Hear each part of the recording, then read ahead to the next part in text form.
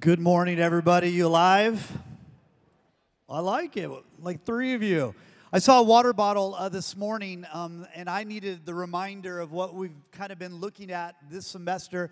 It was a little round sticker, and it said, "In view of God's mercies," and I needed to see that today as much as anybody. Will you please live as people who are receiving grace and mercy and hope and transformation from a God that wants to do something big in you? Romans 12, remember, it's important for us. Even in the middle of a semester, have some hope in view of God's mercies. This morning, I'm excited to introduce our speaker as a key part of some of our core values in chapel. The Executive Chapel Committee team look at the calendar and really intentionally try to make sure that we, on a rhythm, have some of our local pastors from the community around APU. The church that today will really be highlighted and the pastor will be highlighted is a historical church in this area. A lot of you probably laugh if you're from the East Coast at 135 years, but in Southern California, that is historic. There is a church by the name of Purpose Church that has quite a few different pastors, thriving ministries that really in some ways today we're excited to highlight. One of their executive pastors, one that's helped set really mission and vision for the team, Pastor Lisa Toney will be speaking to us today. She is a Fuller Theological Seminary grad with an M.Div, as well as a real vibrant mom that has 3 kids that keep her and her husband very busy. She's an author, book called Thrive, Live Like You Matter.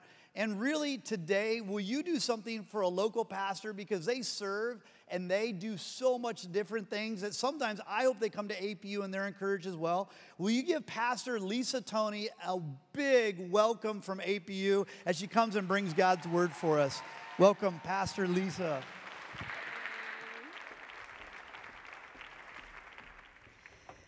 Well, it was a few years ago. It was Thanksgiving weekend, and it was actually Thanksgiving Day, and my husband and I were catching a flight to go visit relatives for Thanksgiving dinner.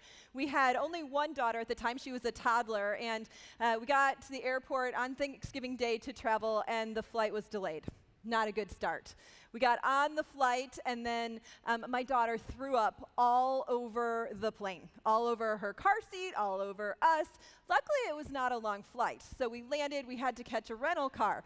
So we put the thrown up car seat in the rental car, headed to Thanksgiving dinner, and realized we probably shouldn't show up this way. So we stopped and grabbed some showers. And while I was in the shower, I had put my jewelry on the counter. And when I got out of the shower, my toddler had found my wedding ring and hidden it in the house. Had no idea where it was. So we said, well, we'll find it later. And we ran off to Thanksgiving dinner, and we pulled up, and we got in, and we opened the door to say hello, and they had just finished Thanksgiving dinner. Don't you hate it when you're late? Have you ever been late for something, and you're like, man, I hate when I'm late. Now, some of you don't hate being late. I know we've got different people in the house, right? Some of you always show up early, right? Who's my early people? Who loves to show up early? Okay. How about those people who are right on time? Like always right on time. I roll in right when we're starting, baby. Okay. And then some of you, just, like to wander in maybe a few minutes late. Who's my late people? All right. Yep, I know it.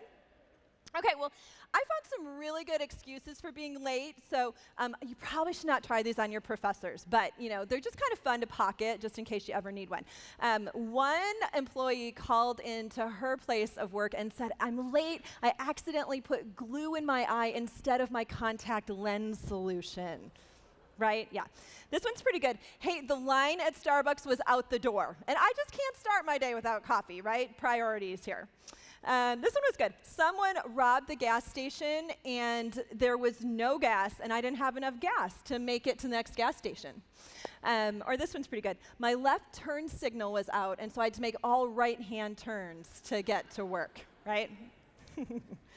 Well, how about God showing up late? Have you ever wondered, why is God late to this party? Where is God showing up when I need him? Have you ever had to wait upon God? Have you ever asked the question, why doesn't God do something about that? What is your that today? Maybe you're sitting next to your that. Maybe your that is back at home. Maybe your that is in class. Maybe your that is something that is going on in our world today. Have you ever wondered, why doesn't God show up for that? You know, and preachers, we make it seem so simple. I mean, sometimes we're not any help at all because we say things like, you need to pray harder, you need to have more faith, you need to get rid of sin, and we make it seem like it's your fault that God is not showing up. And other people make it hard too, don't they? Sometimes it's the other people and they seem like they get everything that they need. They've got the money, they've got a normal family, they got into the program they wanted. I mean, things just seem to go so easy for them. And sometimes our Christian friends aren't any better, right? Sometimes our Christian friends are like, oh, well, I was driving and I was running late and I went to the mall and I just needed a parking spot. And so I just pulled up and right in front of the store, there was a parking spot and God answered my prayer. And you're like, what? What is this? I am praying about something really big, something like a relationship, something like a financial situation, something like a future job, and God answers a petty prayer request like a parking spot? How does that work? It just doesn't make sense. And maybe sometimes you even begin to wonder if you still believe. Does God really hear? Is there even a God out there that is listening to our prayers? What do we do when God is silent? When God seems to not speak and you don't even know if he hears you or if he cares about you? Sometimes, despite our most fervent prayers, God doesn't show up in the way that we want him to. The cancer isn't cured, we don't get the job that we want, or that person becomes president of our country. Sometimes those that's happen and we wonder where God is. So today we're going to be in John 11. I love chapter 11 in the book of John. This story, it helps me so much as I wrestle through some of these questions. It's about real people who experienced some of these questions, some of this wrestling with God. And it's about people who knew God, people who were followers of Jesus, people who loved Jesus, people who knew Jesus, and Jesus showed up late for them. Now, there's no simple answers in this story, but it does give us a confidence that God is still with me, even when I cannot see him. And it helps us to know that we do not need to associate the difficulties of life with the character of God.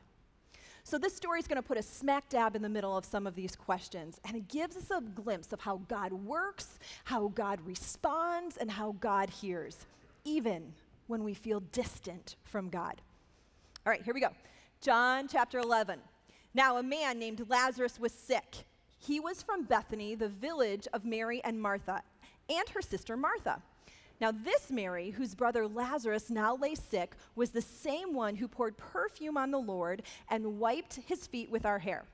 So our writer, John, here is going to clue in the people of the first century which Mary it is, because Mary was a pretty common name in the first century, so we know which Mary it was. Verse 3, so the sisters sent word to Jesus. So Jesus was not there. He was in a neighboring village. We figure it was about a day and a half walking distance from where they were. And the text goes on to say, this is the message they sent. Lord, the one you love is sick. So the writer, John, of this account had already told us that it was Lazarus' name. But in the message that Mary and Martha sent to Jesus, they didn't mention his name. They just said, the one Jesus loves. I mean, how'd you like that to be your hashtag, right? The one Jesus loves. I mean, that's how he was known because he was such a dear friend of Jesus. Verse 4, when he heard this, Jesus said, this sickness will not end in death. So Jesus begins to do something interesting in this teaching. He begins to create a new category, this particular sickness. It says, no, this sickness, it's for God's glory. So why is Lazarus sick? I mean, sickness is a bad thing, right? I mean, nobody wants to be sick. And Jesus is doing something interesting here in his teaching as he begins to talk about this particular sickness being used for his glory. And the text goes on to say, so that God's Son may be glorified through it, so that you can see the glory of God. Now, this is a new way of thinking as Jesus begins to talk through the events of this day. He is starting to help people start to see that there can be hope and even a hopeless situation. And John, who's writing this, is going to give us some commentary to help us stay with the story, because what's going to happen next is so unbelievable, you're not even going to believe what happens. And so he's going to kind of help us to kind of get some buy-in here to what's going on. Because what is going to happen, we're going to think that Jesus did not love Lazarus, that he did not care at all about Mary and Martha. But in verse 5, John 11:5, the text says, now Jesus loved Martha and her sister and Lazarus. Jesus loved these people. Okay, you got that? You got to hang on to that, because this story, you're not going to believe that that's true. So when they heard that Lazarus was sick, okay, so the they is Jesus is hanging with the disciples. And everybody knows that Jesus was dear friends with Mary and Martha and Lazarus. They used to stay at his house. They'd have dinner with him. These were his friends. And so I can only imagine that when the disciples heard that Lazarus is sick, they're like, all right, let's pack it up. We're out of here. We got to go help Lazarus, Jesus' friend. And Jesus says, no, guys, sit down. Sit down. We're not going anywhere. And the text says this, he stayed where he was 2 more days. And then he said to his disciples, let us go back to Judea. But Rabbi, they said, a short while ago, the Jews there tried to stone you, and yet you're going back? So I'm thinking they're thinking, Jesus, you may not remember this, but back in Judea, they tried to stone you. And here's the implication. Sometimes, Jesus, when they try and stone you, they miss and they hit us. We don't think we ought to head back to Judea. They're trying to protect Jesus there, but I think they may have really been trying to protect themselves a little bit. And Jesus does something really weird here. John tells us that Jesus responded to them in this way. He says this, Jesus answered, verse 9, are there not 12 hours of daylight? Well, yeah, Jesus. What are you talking about? How does that help us in this situation? I can only imagine John was like, shh, let's just write it down. We'll figure out what it means later. Just go with it, people. Go with it. So Jesus goes on to say this really weird thing. Anyone who walks in the daytime will not stumble, for they see by this world's light. It is when a person walks at night that they stumble, for they have no light. This is so profound. What is he talking about? What is Jesus doing here in this moment when he's trying to get them to go to Judea? Well, Jesus, as he's talking with the disciples, he's talking about opportunity. He says, when the sun goes up, you have an opportunity. There is only so many hours of light in a day. It is when you have that light that you can get things done and you can be productive. But when the sun goes down, you lose your opportunity.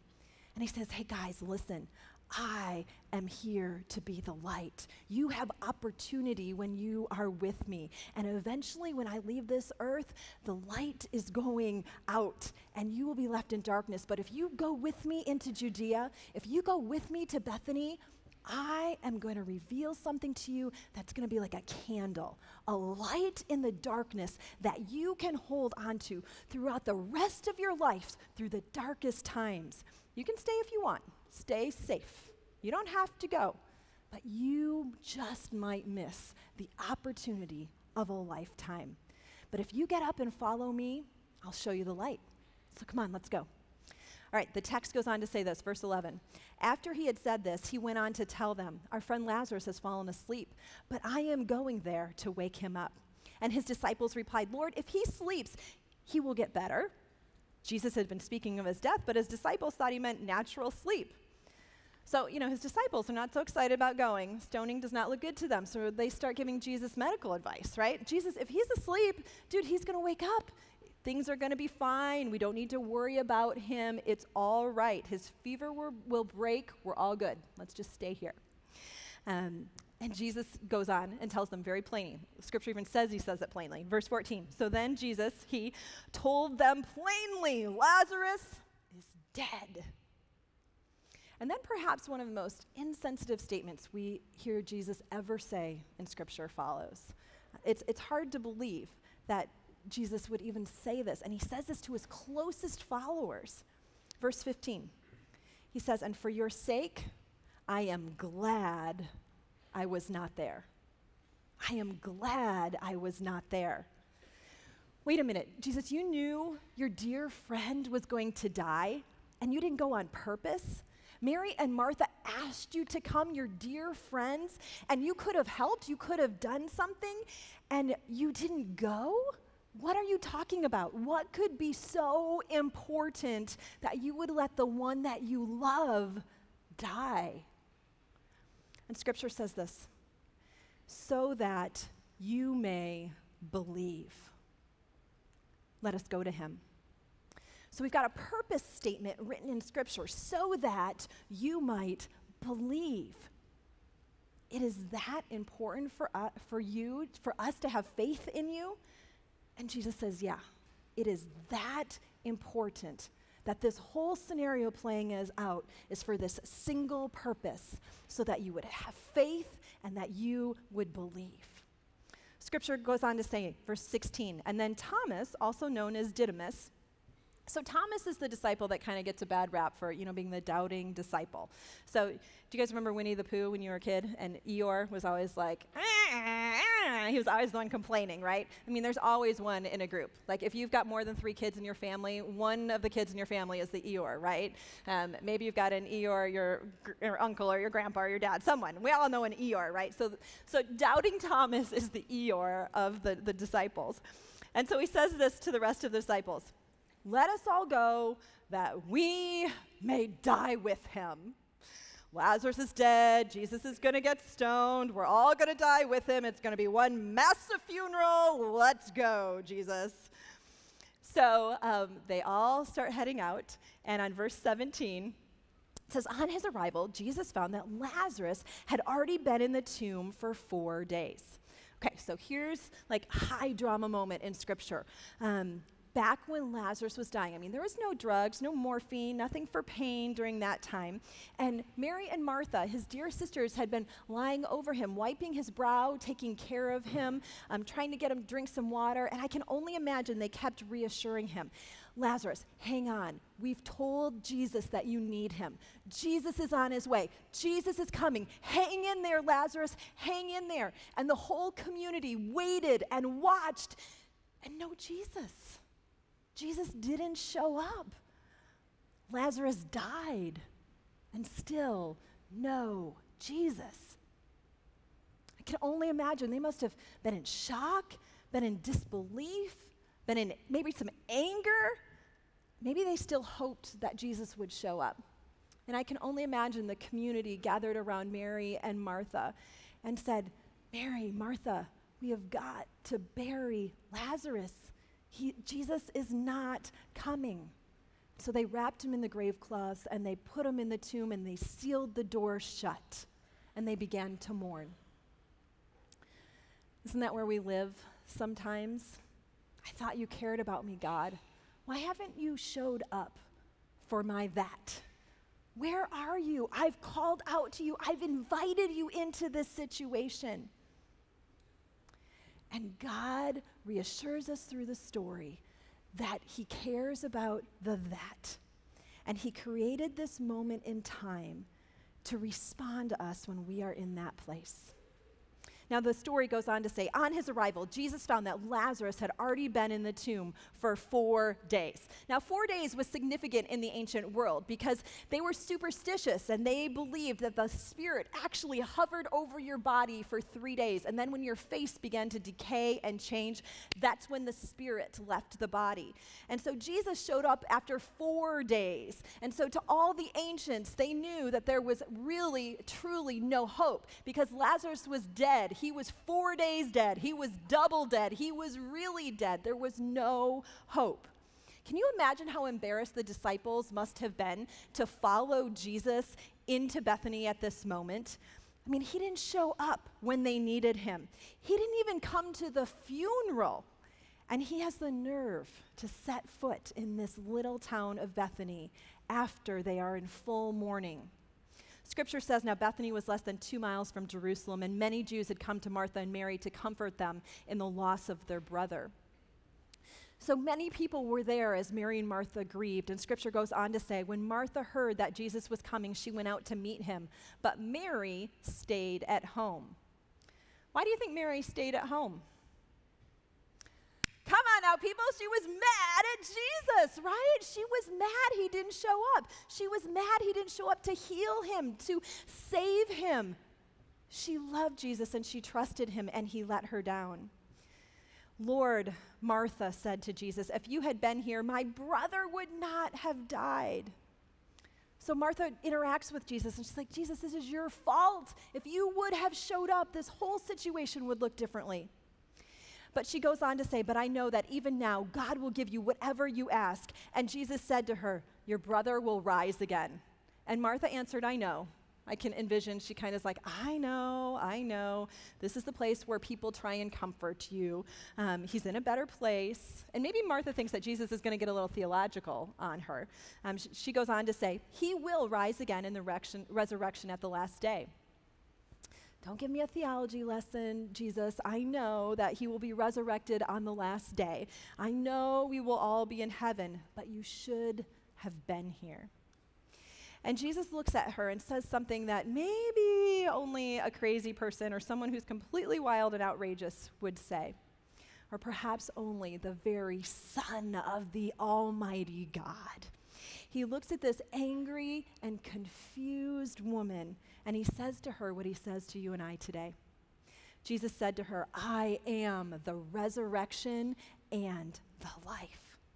Martha, you think resurrection is about an event, and it is. You think it is about the future, and it is, but I am resurrection and life. Would you say that to a woman who just lost her brother? And he goes on to say, the one who believes in me will live even though they die, and whoever lives by believing in me will never die. And then he asks a question. And Jesus asked this question, and I believe he asks it to you and to I today. And this question has a different answer depending on where we are in our life. It might have a different answer when we are 5, or when we are 15, or when we're 25, or when we're 45. He asked this question, and in the midst of her hurt and her pain and her tragedy, he says this, do you believe this? Do you believe it? Mary, you have just experienced a horrific event, and after all that you have experienced, do you still believe? Do you believe that I am who I say I am, even though I may not act the way you think that I should act? I mean, this is amazing that God would set up this whole story for this one particular question. And she goes on to say what she believes. She says, yes, Lord, she replied, I believe that you are the Messiah, the Son of God who has come into the world. And then she runs back and gets Mary. And Mary, come on, get out here. And they kind of go through a very similar thing. So we'll jump down to verse 32. When Mary reached the place where Jesus was and saw him, she reached at his feet and said, Lord, if you had been here, my brother would not have died. And Jesus records something here that's helpful when you are going through a really difficult time in your life. It shows us that God has the ability to enter directly into our pain, that God is never too big, God is never too busy, God is never too distracted to lean into your pain. God always can lean in and says, I know. And the verse in verse 35 is Jesus wept. Jesus wept for their loss and their hurt and their pain. And the text goes on to say, and then the Jews said, see how he loved him. But some of them said, could not he who opened the eyes of the blind men have kept this man from dying? Why didn't he do something about that? The text goes on, Jesus, once more deeply moved, came to the tomb. It was a cave with a stone laid across the entrance. And then he said something that was completely unexpected. Lazarus had been in the grave for 4 days, double dead, really dead, 4 days dead. And he said, take away the stone. What? Move the stone away from Lazarus's tomb? What is the rock in your life that feels impossible for God to move right now?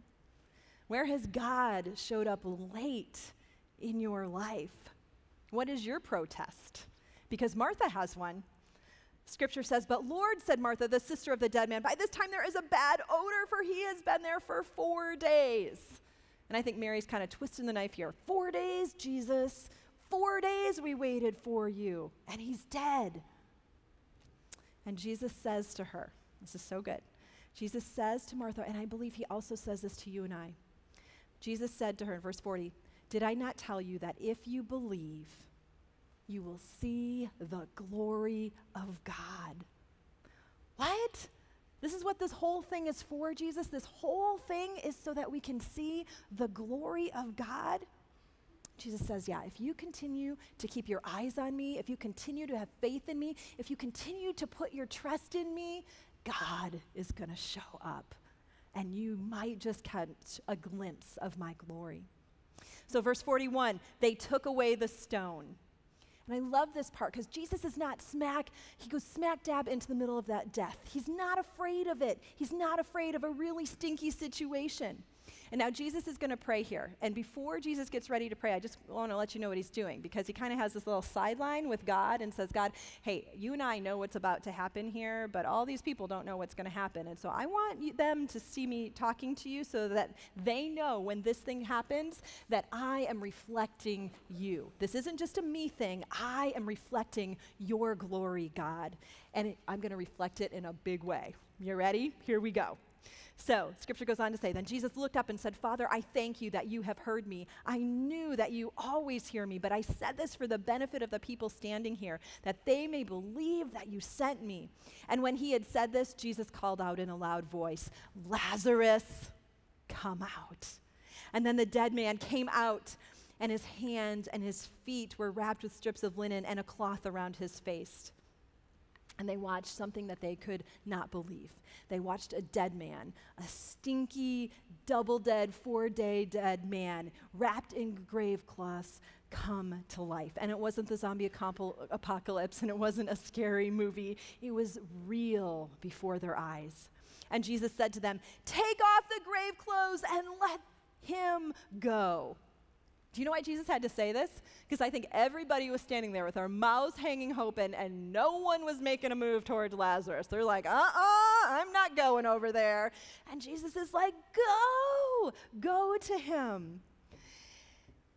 Okay, and then this is maybe one of the biggest understatements in Scripture. I love this. Verse 45, therefore, many of the Jews who had come to visit Mary and had seen what Jesus did believed in him. I bet they did. They just saw a dead man come to life. Everyone in the whole area probably put their faith in him. Jesus brought a dead guy back to life. There is nothing that Jesus cannot do. So here is the question. If he can do that, why doesn't he do something about your that? But here is what I know. Because of that day in Bethany, he can. Sometimes he waits, but I can trust him in the meantime. And he made us this promise: if you believe, you will see the glory of God.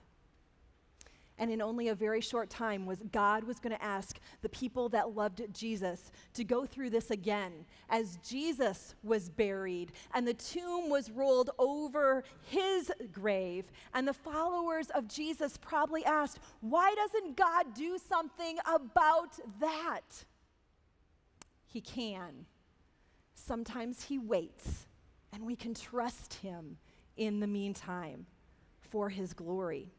And God showed up late at Jesus' crucifixion too, but he moved that rock in front of Jesus' tomb. That stone was rolled away because it could not contain the glory and the power and the authority of the Almighty God, Jesus, the risen one. And we can go through life sometimes and feel very distant from God, but still maintain our faith. God is never late. God is never inattentive. So world changers of APU, I want you to thrive. And this is the secret to thriving. If you hit a stumbling block, wait for God to move the rock. If you hit a stumbling block, wait for God to move the rock. sometimes we have to wait, and we can trust him in the meantime. It was the message for the disciples at the crucifixion, and it has been the hope of the church ever since, and it is the message for us today. If you wait and trust, you might, you may, you probably will catch a glimpse of the glory of God. Amen. Thanks for being here today, you guys. Have a great day.